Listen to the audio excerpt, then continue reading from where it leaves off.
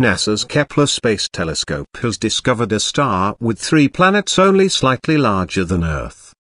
The star, Epic 201,367,065, is a cool red M dwarf about half the size and mass of our own Sunday. At a distance of 150 light-years, the star ranks among the top 10 nearest stars known to have transiting planets. A thin atmosphere made of nitrogen and oxygen has allowed life to thrive on Earth. But nature is full of surprises. Many exoplanets discovered by the Kepler mission are enveloped by thick, hydrogen-rich atmospheres that are probably incompatible with life as we know it, said Ian Crossfield, the University of Arizona astronomer who led the study. Most planets we have found to date are scorched.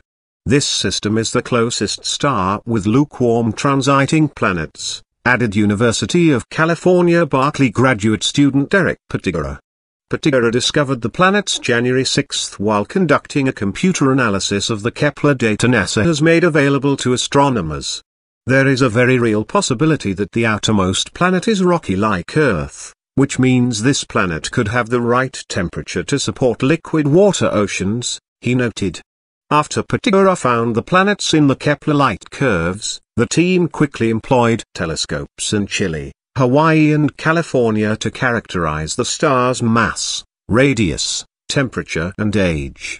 The star's proximity means it is bright enough for astronomers to study the planet's atmospheres to determine whether they are like the Earth's atmosphere and possibly conducive